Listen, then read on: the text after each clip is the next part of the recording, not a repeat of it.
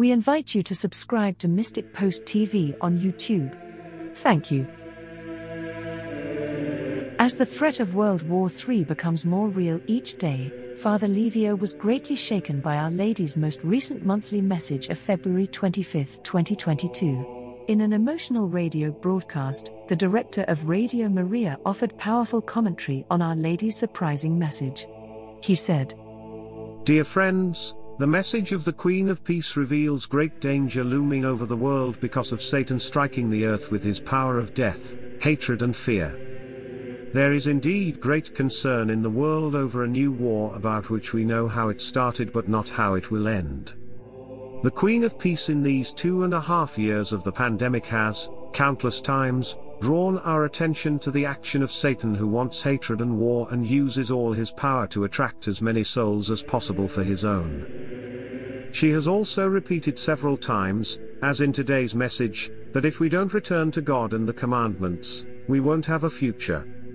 The visionary, Maria, was very worried about the grave tone of this message and the fact that Our Lady's face appeared very serious.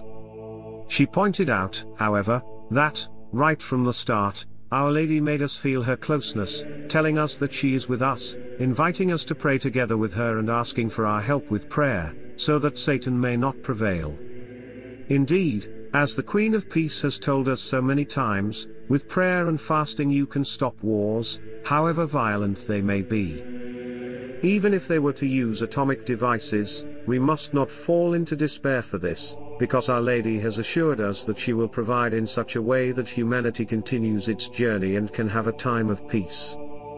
What anguishes our Mother is the fate of souls who have closed themselves to the love of God and are devastated by the hatred of the ancient serpent. Lost souls are the real catastrophe to be avoided. For this reason the Mother urges us as never before, I invite you again and again to pray for those children of mine who have not met the love of my Son."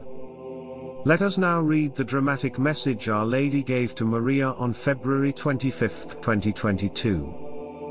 "Dear children, I am with you and we pray together. Help me with prayer, little children, that Satan may not prevail. His power of death, hatred, and fear has visited the earth. Therefore, little children, return to God and to prayer, to fasting and to renunciation, for all those who are downtrodden, poor, and have no voice in this world without God. Little children, if you do not return to God and His commandments, you do not have a future. That is why He sent me to you to guide you. Thank you for having responded to my call.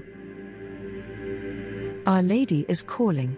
God bless and thank you for watching Mystic Post TV.